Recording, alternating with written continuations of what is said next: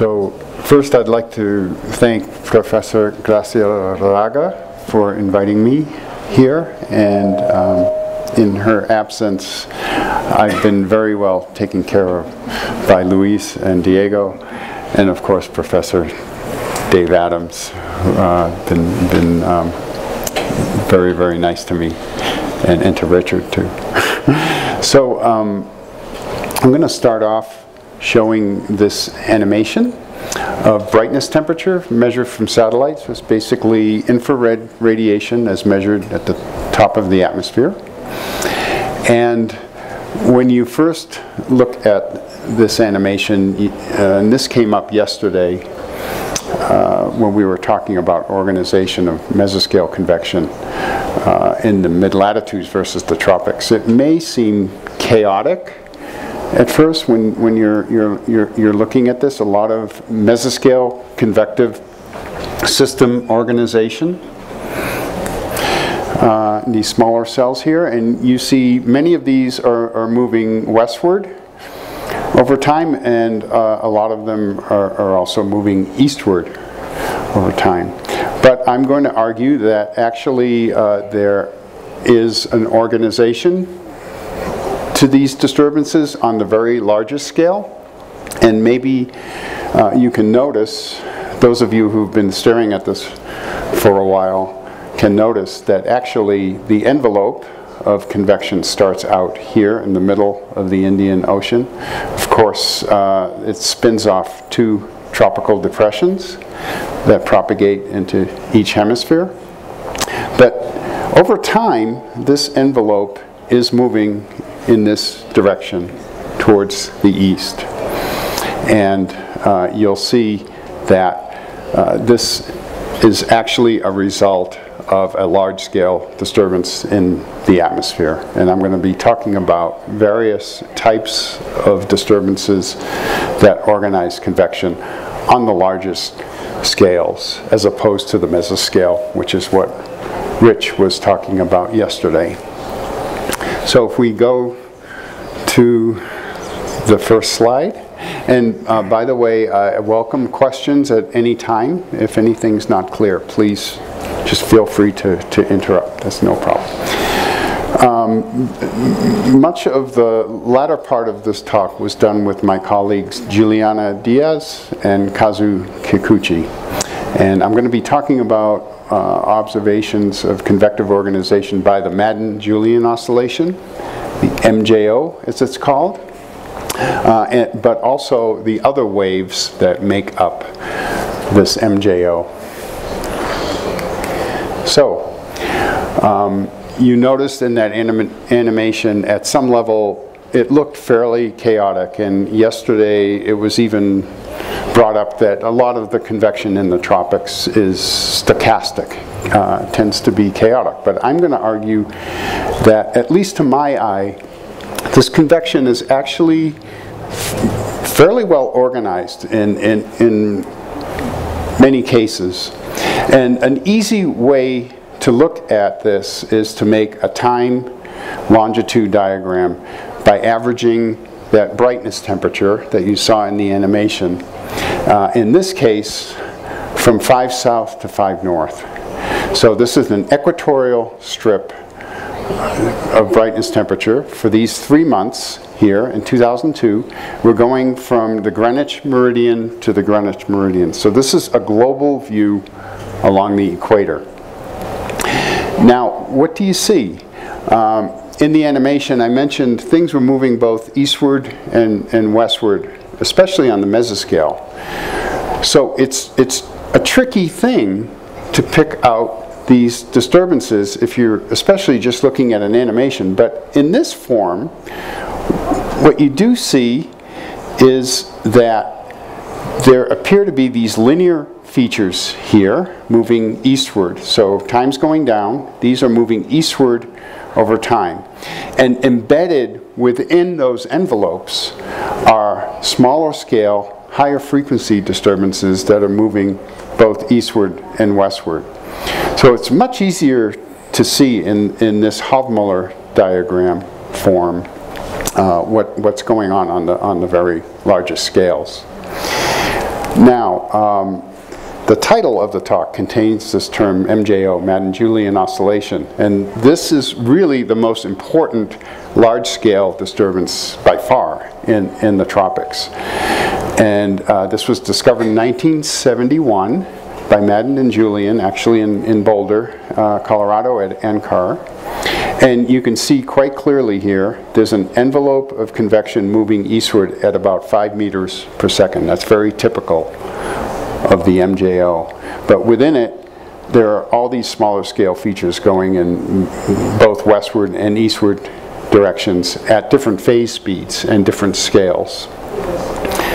And then the other thing you've probably noticed is that there are these somewhat faster moving eastward envelopes.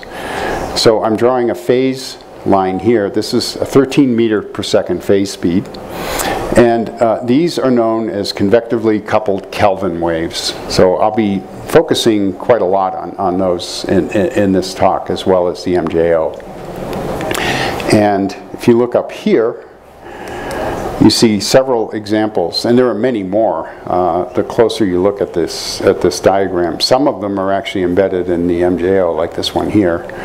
I will point out that these are very important disturbances. This is the coast of South America here.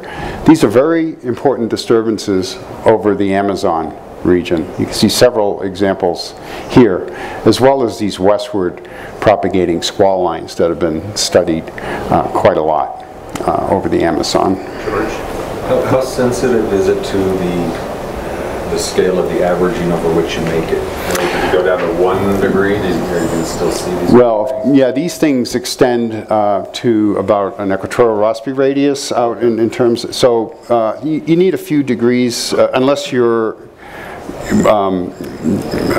averaging or looking right along the axis of the wave itself.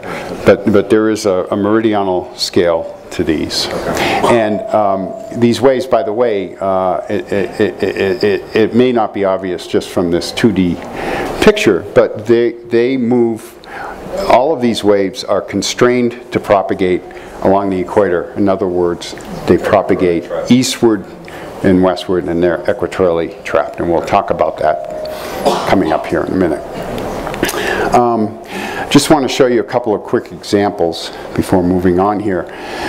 This is the last northern winter. Same kind of diagram, same averaging 5 south to 5 north from December through March of this past year. And you can see we had, of course, a big El Nino event going on. And during this event, these Kelvin waves, you can see them here, were very, very important in terms of the convective organization over the Pacific. Here's the date line here. So the Pacific runs from here to here, and this is South America. Not much Kelvin wave activity in this example over the Amazon. George? Yes? So how did you tell the difference between the MJO and the convectively-coupled Kelvin wave from looking at that diagram? Well, actually, okay, so I'm glad you brought that up because I forgot to mention one thing. The event, even though the animation was called MJO.AVI, that event is actually this thing here. It's not what is more of a classic looking MJO, a larger scale, slower moving envelope. That event in that animation was actually kind of in between a Kelvin wave and the MJO. And there is a continuum there, and I don't really want to get into the details here, but it is actually difficult to cleanly distinguish between, at times, large Kelvin waves and the MJO. So, but you can do, but it's done based on this diagram alone. It's not other information. Well, the other information would be the circulation associated with the waves, but actually that's tricky too because they tend to be organized in a similar way, even from the mesoscale on up. We're going to talk about that coming up too. So Yeah, lots of Kelvin waves here. You can see some of them actually. In fact, you can sometimes trace them clear around the globe more than once. They tend to be long-lasting at times. These are coming from the Indian Ocean across Indonesia into the Pacific, for instance. And then, just as a contrast, this is a La Nina year, December 1998, 99, March 99. And because of the cold sea surface temperatures during that event, you see very little convective activity over the Pacific in this case. Still plenty of Kelvin waves here, and in this case, plenty of Kelvin wave activity over South America as well. So there's a lot of variability in these waves, and some of that has to do with the sea surface temperature and the large-scale environment. George? That they're embedded in. Sorry, yes. George, right here. Oh, hi, Yolanda. So there's that gap in the convective signature. Do you see, do they propagate as dry waves across the cold? Yes. So that's the source of the ones in South America? Sometimes. About half of the Kelvin waves over the Amazon come in from the Pacific, and roughly 30% are actually caused by disturbances that come in from the extratropics. The other 20% might be just forced in situ by mesoscale convection that happens to project on the large scale. So you were kind of pointing at the Indian Ocean. Is that sort of the genesis region for? Not necessarily. As you can see here, plenty of these waves originate just east of the Andes here. So, and as I was just saying, some of them are actually forced by pressure surges from the high latitudes. We wrote a paper on that about 10 years ago. We can talk about that later.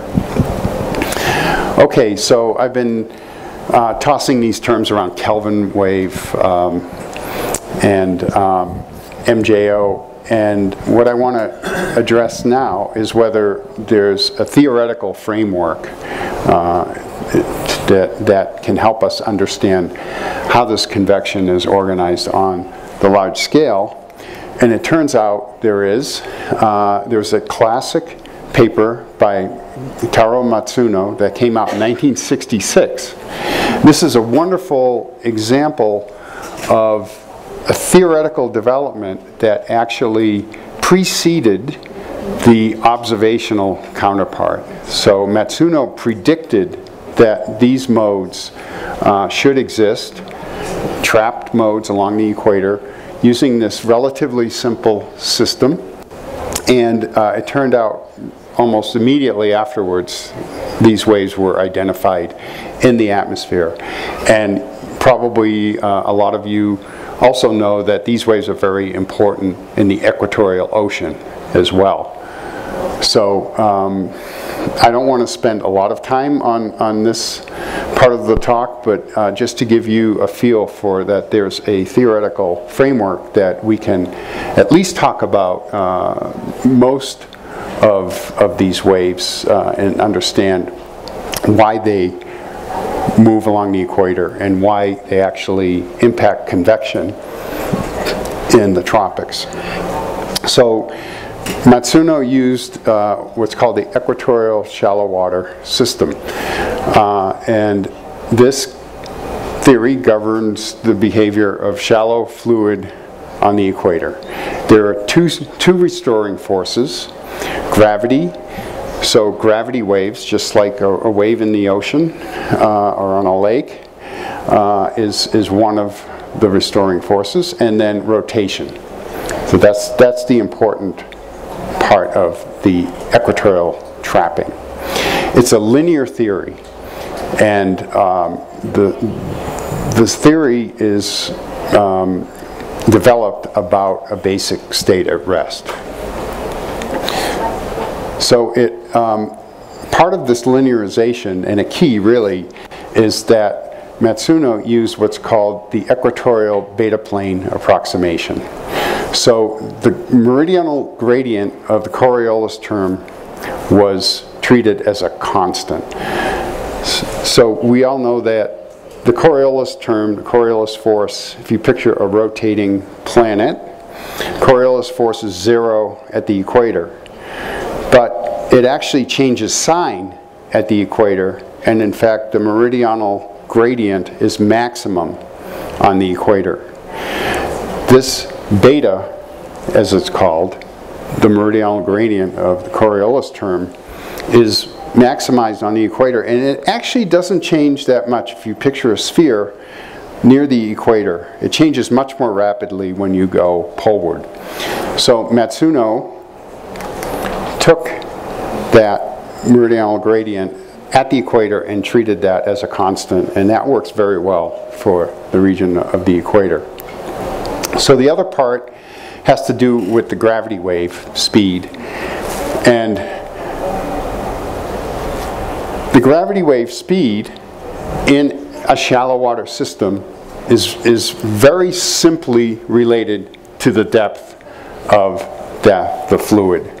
So in water, this works actually very, very well for waves that are long compared to the depth of the fluid. So that's another approximation, which is actually a pretty good approximation in both the ocean and the atmosphere. So the speed of a gravity wave in shallow fluid is simply the square root of the gravitational constant times the depth of the fluid. And this works, as I mentioned, really well for these very long waves like tsunamis. So if you have a 4,000 meter depth ocean, a tsunami, if you plug it into this equation, should move at about 200 meters per second, and that is actually very, very close to what's observed. So that works very well. Then, yeah, this is just this beta plane approximation here that I mentioned earlier. So F is just set to the value of beta, the meridional gradient of F at the equator, times whatever the latitude is. So Matsuno combined those terms into a system of equations. Again, it's a linear system. So we have a zonal momentum equation, so that, okay, this phi is just the depth of the fluid. So if you have a gradient in the zonal direction, in the east-west direction here, of the depth of the fluid, that's going to give rise to an acceleration locally of the fluid itself. And then beta in this zonal momentum equation acts on V, it acts on U in the meridional momentum equation, and then very importantly, this is the equation of continuity. So this actually gives you convergence and divergence in the fluid depending on the depth of the fluid, or the change in the depth of the fluid locally over time. You can picture if the fluid is getting deeper, right, that leads to convergence, and if it's getting shallower, that leads to divergence. And then this H comes in here, the depth of the fluid, as the so-called equivalent depth, and that's, in this theory, basically a scaling factor. And it's an important point, actually. We don't have time to talk about it in detail here, but it's one of the very interesting parts of this theory. You can actually come up with an equivalent depth for the various waves that based on observations. Okay, so the theory is linear, and therefore it has normal modes. So this is just like a guitar string at a certain tension when plucked will fluctuate at a certain frequency based on the normal mode of that system. This system has a fairly rich spectrum of normal modes, and what you can get out of the theory is what the different normal modes are, and then the relationship, and this is an important point here that's going to come up again when we start looking at spectra of observations. We can relate the zonal wave number, or the east-west scale of the wave, to frequency for each of these normal modes. So the way it's plotted here, eastward zonal wave number, this is just the number of waves around a latitude circle. Eastward zonal wave numbers are on the right, and negative zonal wave numbers, or westward moving zonal wave numbers, are on the left. So wave 1 would be 1 wave around the globe, wave 2, 2 waves, and so on. So these are some of the modes that Matsuno identified in this system. And for instance, this is the Kelvin mode. So this is basically an equatorially trapped gravity wave. And it has a linear relationship, you can see, between wave number and frequency. In other words, it's a non-dispersive wave. This wave hangs together very well in both the atmosphere and ocean, which is why it can travel such long distances. The other waves are in this diagram correspond to curves, which means they're dispersive. So the energy propagates away from the wave center in each of these other waves. So we have mixed Rossby gravity waves here, equatorial Rossby waves, westward inertial to eastward inertial gravity waves here, and so on. So this comes straight out of the theory. No observations at all involved here. Okay, the other thing you get from the theory is the horizontal structure of the waves. This is the theoretical structure of a Kelvin wave. So what I've plotted here are the winds. So Kelvin waves have only zonal, a theoretical Kelvin wave at least, only has zonal flow, east-west flow. V is 0 in this wave. And the zonal flow is maximum on the equator, you can see here, and then it decays exponentially away. Pressure is plotted in contours, and you can see that the zonal flow is in phase with pressure. So in this region here, this zonal flow, it's purely zonal, will lead to convergence. And that's shaded in blue. So if this were a low-level circulation associated with a Kelvin wave, we would expect convergence in this region, in between high in westerlies and low in easterlies, and then this is where you might expect convection to develop then.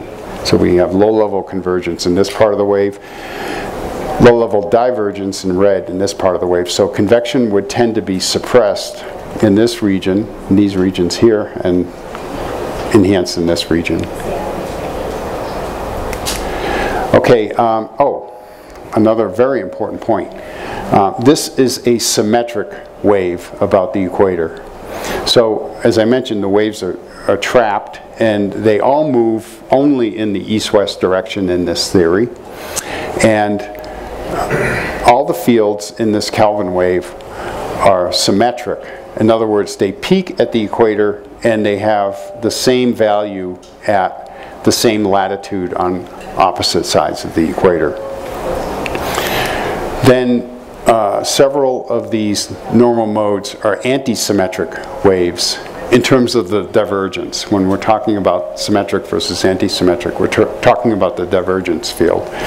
So this is the mixed Rossby gravity wave, or the Yanai wave. And the reason it's called the Yanai wave is because this was the first wave that was actually observed in the atmosphere shortly after Matsuno came up with his theory, who, by the way, shared an office with Yanai. And they didn't realize initially that what Yanai was observing in the stratosphere in radiosonde data were Yanai waves, until they kind of put their heads together and said, oh, it took about a year, apparently. Very interesting story. But anyway, so in this wave, you have convergence to the north of the equator and divergence to the south of the equator. Oh, I'm sorry, the other way around. Oh yeah, no, that's right. Convergence here, divergence here. So, and then opposite half a wavelength away. So it's anti-symmetric pattern of divergence. And this wave consists of eddies on the equator. And so you have these gyres, these circulations that are centered on the equator, giving rise to this convergence-divergence pattern. And these waves move westward. The Kelvin wave moves eastward. Okay, so we're going to look at these waves in some data. And we're interested in the impact of these waves on convection in the tropics. So we're going to make use of a variety of satellite data, irradiance data, like in the animation. So we have several data sources available here. And this one is precipitation. That's a proxy for precipitation. And you can actually detect these waves very nicely in precipitation as well as brightness temperature. And then in some of the analyses of the circulation associated with these waves, I'm going to use reanalysis data. And we've also used radiosonde data to verify what we get from reanalysis. These are, of course, just the best guess estimates of what's going on in the atmosphere based on data assimilation. And the ERA is pretty good in the tropics, so we use that a lot. Okay, I'm going to show you next some wave number frequency spectral analyses. I'm not going to go into the details of how we determine these, but there are several steps involved, and an important one is that we first decompose the brightness temperature fields into symmetric and anti-symmetric components about the equator, because that's what we expect from the theory. And we do complex Fourier transforms, FFTs, first in space and then in time. We average power. In this cases I'm going to show you averages are between 15 north and 15 south, so they're equatorial spectra. And then we determine a background spectrum. I'll talk about that in a moment. And then we divide the raw spectra by the background to get the peaks. But we don't even need to take that last step. This is a raw spectrum of brightness temperature from 1983 to 2006 for the symmetric component of brightness temperature about the equator between 15 south and 15 north. So this uses all the data, 8 times daily data for this entire period. A lot of numbers go into this picture. So what we have here is actually, the way we plot it, we try to make it similar to the dispersion relationships from Matsuno's theory. We plot wave number 0 in the middle, or the zonal mean here, and then eastward wave numbers on the right, westward wave numbers on the left, and then it's linear in frequency, and these are some periods at various locations associated with those frequencies. So this diagram goes from 96-day periods up to 1 1/4 day periods. And the shading is the power, or the variance, at each wave number and frequency. So there are several interesting features about this diagram. One is, first of all, it's very red spectrum in both time and space, which is, excuse me, very typical of geophysical parameters. So, in other words, the power increases very rapidly towards the largest scales and the lowest frequencies. That's a red spectrum. But it's not uniform. You see a big bullseye, a big peak down here, and that actually corresponds to the Madden-Julian oscillation. That's the biggest peak by far. You can see there's much more power on the eastward side than the westward side here. So there's the MJO. And actually this peak here corresponds to Kelvin waves. And this peak, equatorial Rossby waves. And there's actually another peak up here for westward inertial gravity waves.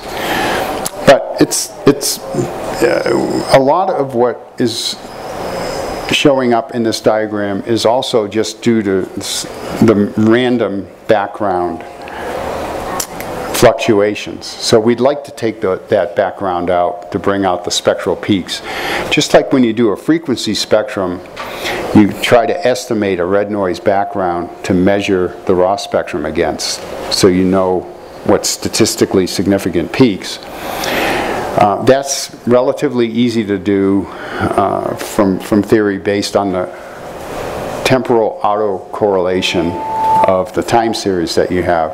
But in space and time together, there's no analytical way to do this that we know of, at least.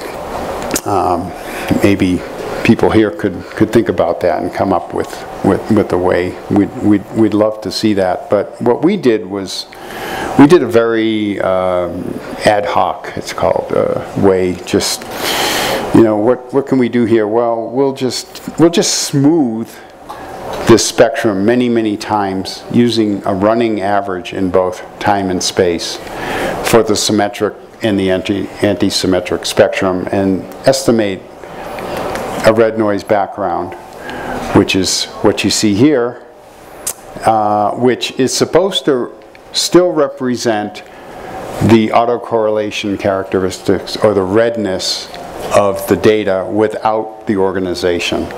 So it's just a very rough estimate of what the background might be. You can see it's not perfect. It still has more power on the east side than the west side.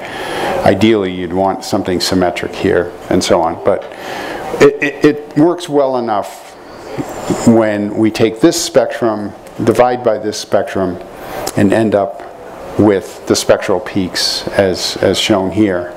So these are the peaks that stand above the background that we're interested in. Once again, the MJO is down here. Again, here's westward, eastward, and the periods that we're covering.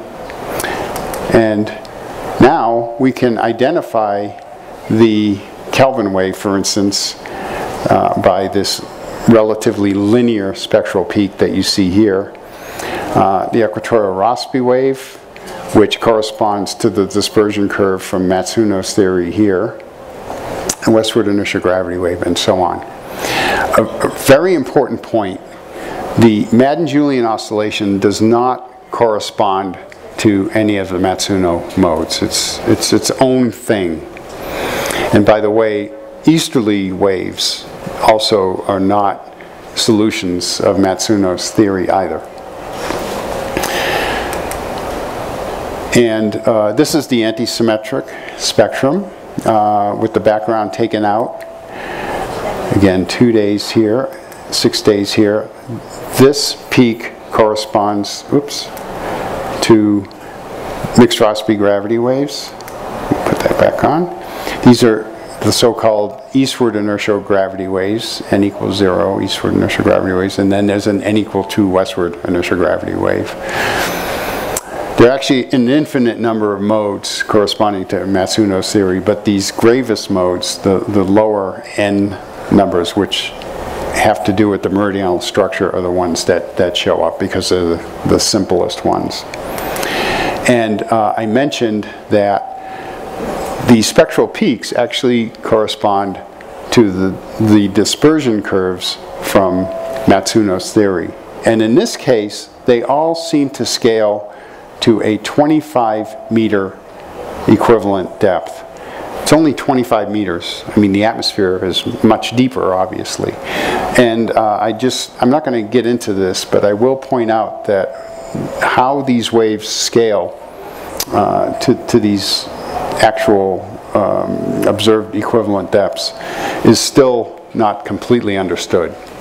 Very important problem, I think. Sorry? It's not related with the...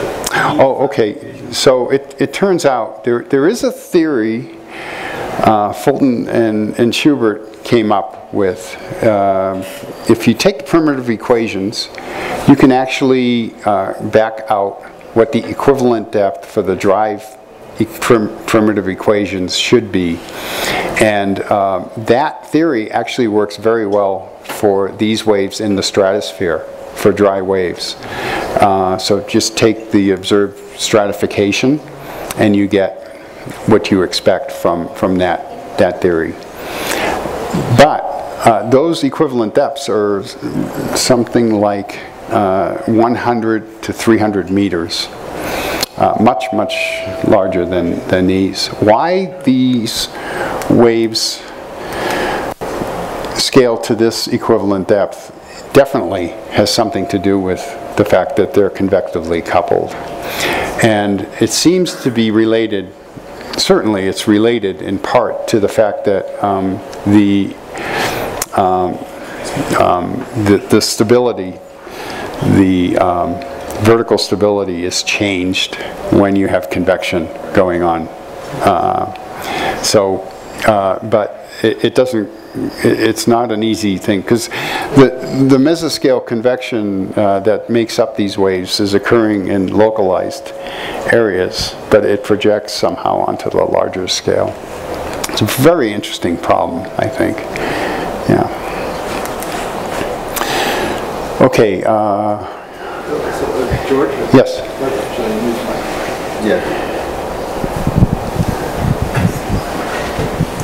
So in your last slide, where are the lines you're pointing to? Are those Matsuno solutions, or? Yeah.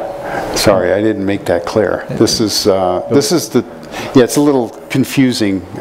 Look at these curved lines here. These are all the mixed Rossby eastward inertia gravity wave dispersion curves for various equivalent depths. Okay, but where were they on the main diagram?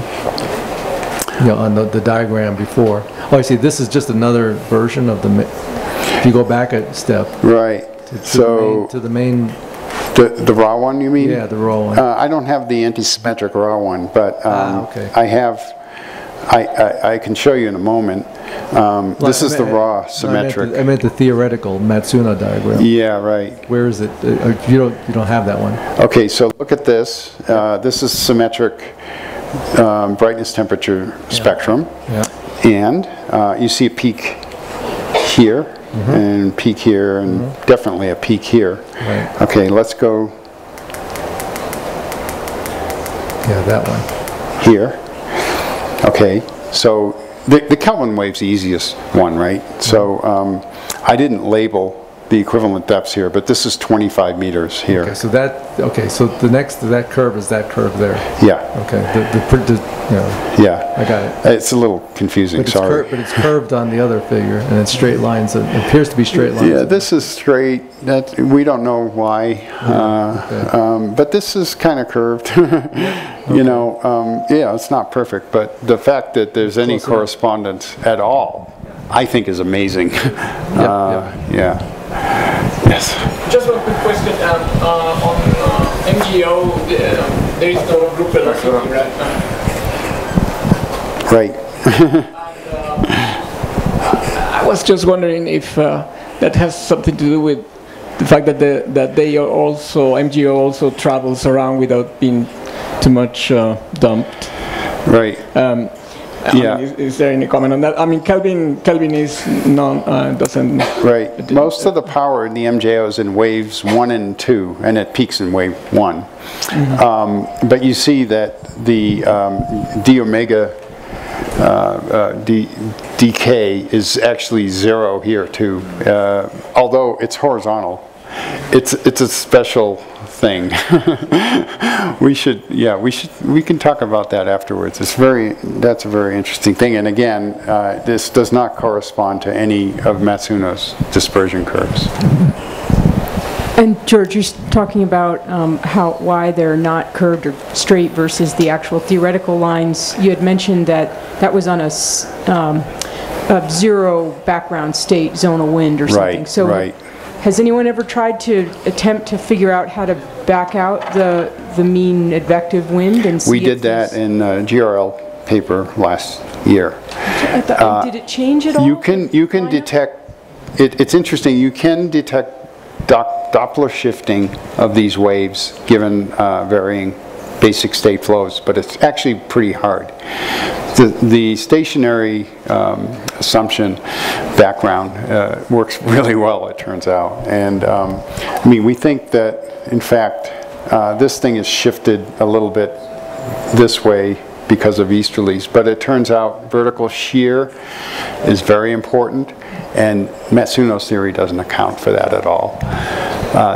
Other theory, much more complicated theory, has to be invoked, and some of it's consistent, some of it isn't. So that's another really interesting area, but it probably accounts for some of this deviation from the linear theory. Okay, so what I'd like to do now is just show you some observations of the structures of these waves, and I'm going to try to convince you that actually the structure, the spatial structure and the vertical structure, well, at least the horizontal structure is consistent with Matsuno's theory as well. And the way we do this... I have one more question. Yeah. So why are there no observations of eastward propagating inertia gravity waves? Right. We think it's because of vertical shear. Just, yeah, we should talk. Stefan Tulik and I wrote a paper on that. In fact, we came by your office a couple of years ago to talk to you about that, and I think it's really still a mystery. By the way, squall lines, westward propagating squall lines, in many instances, and I think the ones over the Amazon, in fact, correspond in some cases to these westward inertia gravity modes. So that's at least one framework that can be used to understand them. Okay, well, say we were interested, like we did in that study, in isolating the westward inertia gravity wave, or the Kelvin wave. What you can do is filter for these waves in brightness temperature, or in zonal wind, or whatever field you want. So we're going to do this with brightness temperature. So what we do is we just kind of arbitrarily draw a box around this Kelvin peak. I mean, we have a basis for doing that, right? There's a spectral peak here. And so we want to filter this, in this case, Klaus brightness temperature for Kelvin waves. So we have the Fourier coefficients associated when we did the calculation of the spectrum. We got the Fourier coefficients associated with each space-time bin here.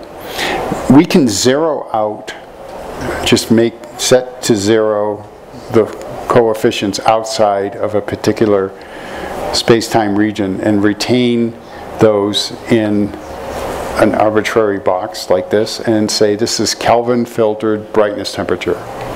So then we get a time series of Kelvin filtered brightness temperature at each grid point on the globe. So we do this separately for each grid point. Okay, and what I'm going to do is show you a statistical structure of a Kelvin wave, in this case over the Pacific. We're going from 120 east. Here's Australia, New Guinea. South American coast is showing up here. Oh, there's Mexico right there. So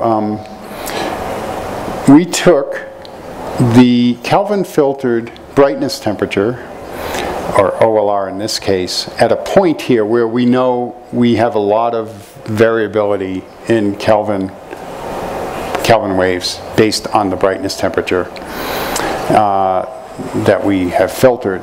So we pick a point, in this case 10 north, 150 west, right here.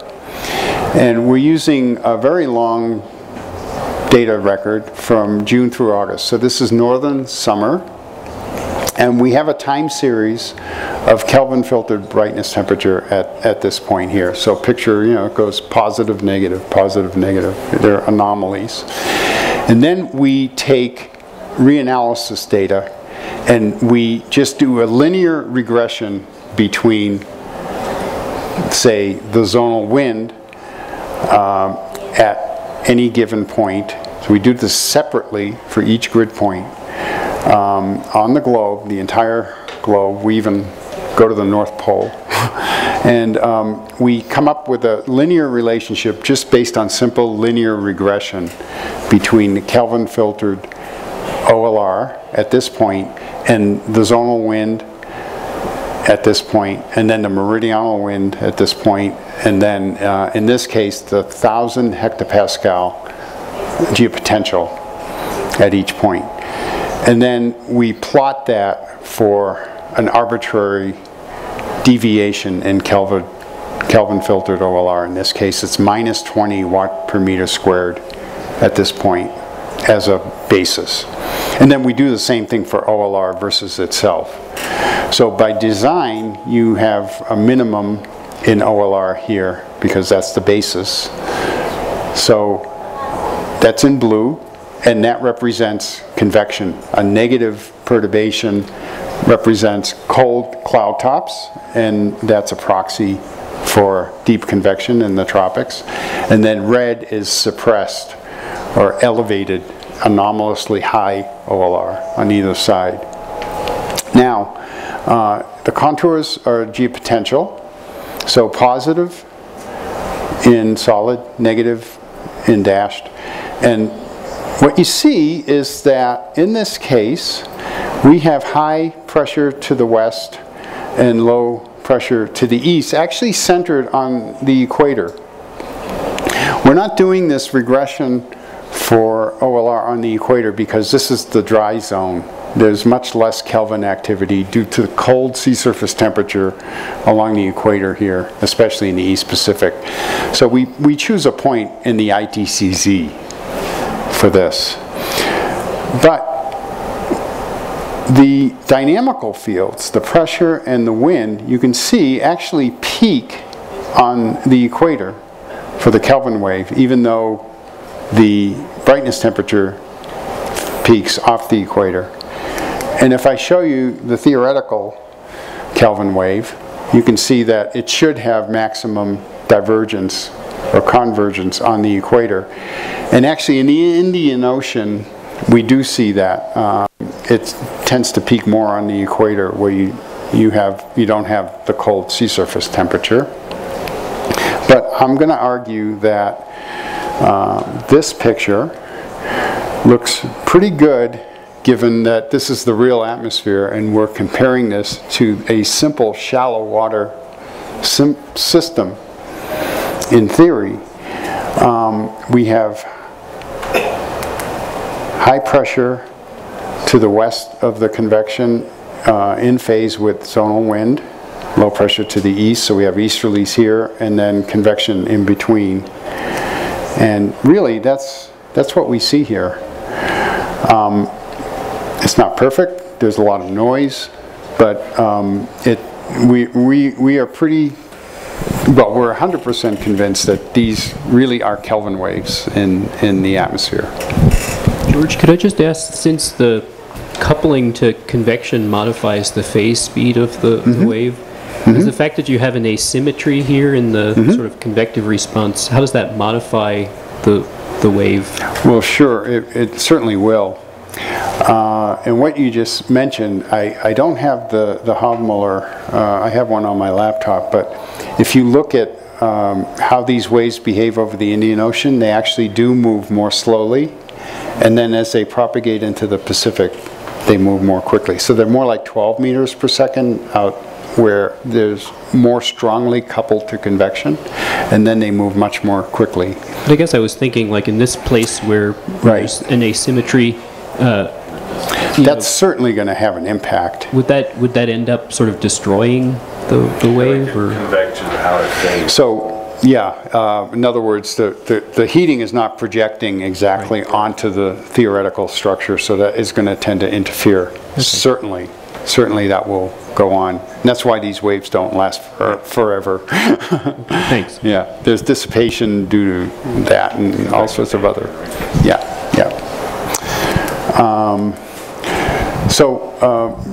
The main point here is that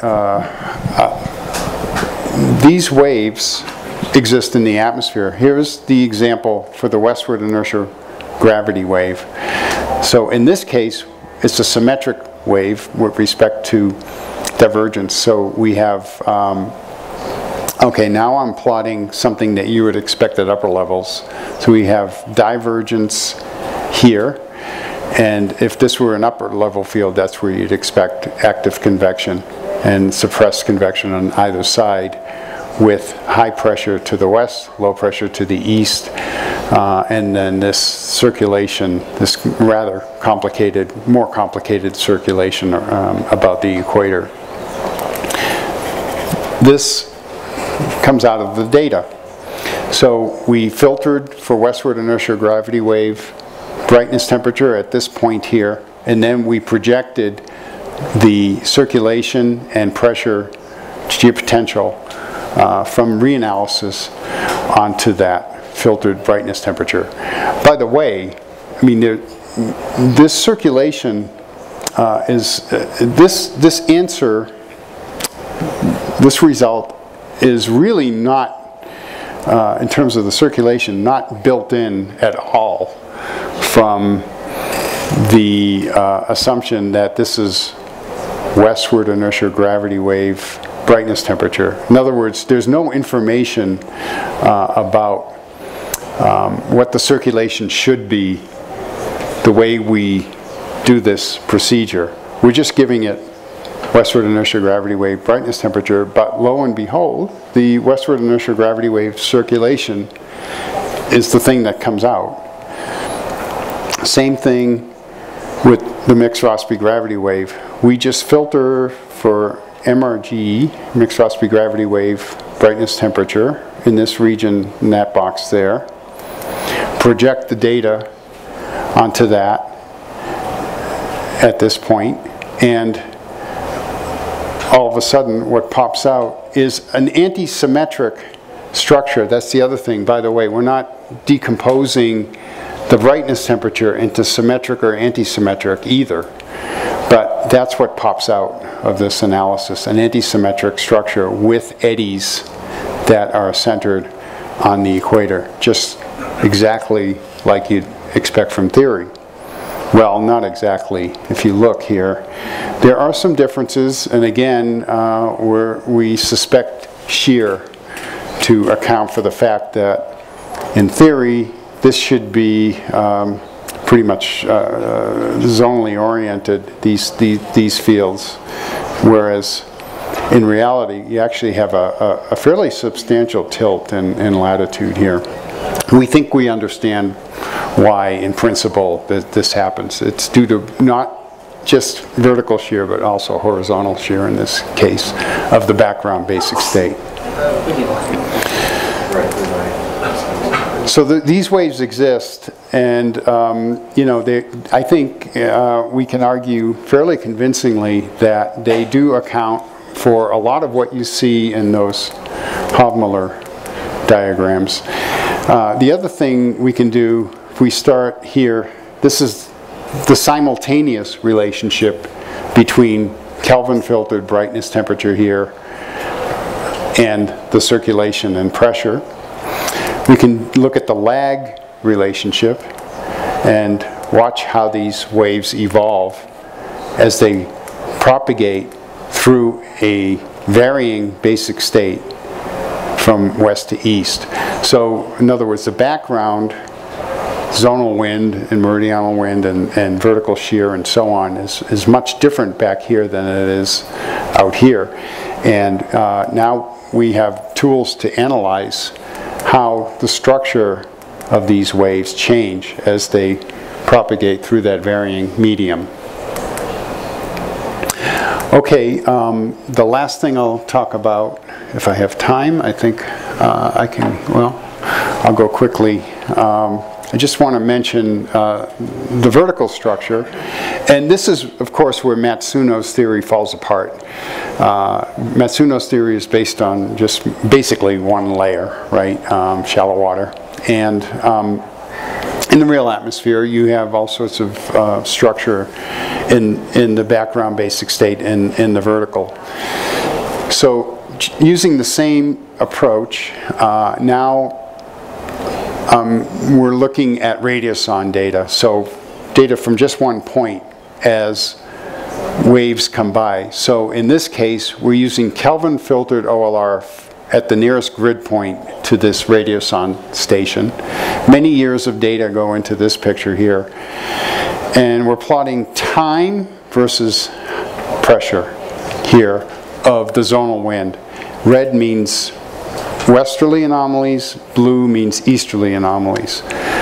And this is the actual OLR over time with respect to Kelvin filtered OLR at the nearest grid point. So time's going right to left because this is an eastward moving wave and we want a cross section that kind of looks like in space what it might look like looking from the south.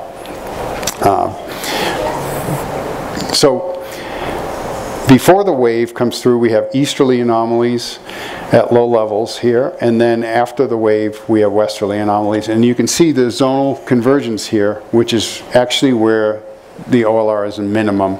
And if you look at precipitation data, sure enough, that's where the precipitation peaks. But the very interesting feature of the vertical structure here is this westward tilt. It's not, in other words, it's not just a simple first baroclinic mode structure like you might expect in a lot of the tropics where you have low-level convergence, upper-level divergence, just a simple opposite sign circulation from low levels to upper levels. There's a lot of tilt here. What's the time to space conversion roughly? Yeah, so this is I would say something like 4,000 to 5,000 kilometers from here to here. These waves are about 10,000 kilometers wide. It's a very big tilt. Yeah, it's a really big tilt. And similarly, in specific humidity, so these are specific humidity perturbations plotted in exactly the same way. So the wave's moving in, it's like the wave is moving in this direction with time going in that direction, right? So ahead of the wave, it's moist at low levels. And in fact, the moisture peaks a little bit above the boundary here, at the, near the top, maybe the top of the boundary, well, mid-boundary layer. So it's moist ahead at low levels, and then the convection lofts that moisture vertically as the wave goes by. And that's followed by a dry signal at low levels while it's still moist above. So the implication is that you might have, say, shallow heating, shallow convection here that leads to deep convection that leads to stratiform, where you have moist over dry over time. That was for the Kelvin wave. This is the same thing for the MJO. Now we're talking about 70 days here. This is a much larger wave. It's so this would be, you know, half. This would represent something like halfway around the globe here. It's planetary scale. But we see a similar picture here where we have easterlies ahead of where the convection peaks here, and westerlies following, and a westward tilt with height for this eastward moving wave. I didn't put it in here, but the westward moving waves tilt in the opposite direction. So that's very consistent. If I showed you the same pictures for the mixed philosophy gravity wave, the westward inertia gravity wave, they all look very similar, just broadly, and not necessarily in detail, but in the largest scale features, they're very, very similar. Likewise, this is specific humidity for the MJO. We see it tends to moisten first at this 950 or so hectopascal level, and then the moisture rapidly gets lofted by convection and followed by moist over dry signal. So the amazing thing is that if you go back to some classic studies of mesoscale convection, you see a very similar structure. This is for a squall line during gate. from a paper from 1981 that Ed Zipser et al. Studied. And so this disturbance is moving from left to right, and it starts out with shallow convection ahead of it, deep convection followed by stratiform. It turns out when Kathy Straub and I analyzed Kelvin waves from field data, we saw the same thing. In a Kelvin wave moving from left to right, you have shallow, deep, stratiform, and warm at low levels, warm at mid levels, later on followed by warm over cold, which is a typical stratiform type of signal. I won't go through all of this, but I'll just show you our cartoon. Rich likes cartoons, so I can't resist. This is just the generalized convectively coupled wave, which is valid all the way from the mesoscale on up to the MJO scales. In other words, there's a remarkable level of self-similarity where these waves are all characterized basically by shallow convection leading to congestus, deep convection, and then followed by stratiform. So what the waves do is they tend, probably, we think, to modulate the types of mesoscale convective systems within them. Okay, I'll just put my conclusions up here. I didn't talk about the temperature, but you tend to have warmth ahead, cooling behind. I think it's fairly convincing that a large portion of the large-scale convective organization in the tropics can be explained, at least broadly, in terms of Matsuno's shallow water theory.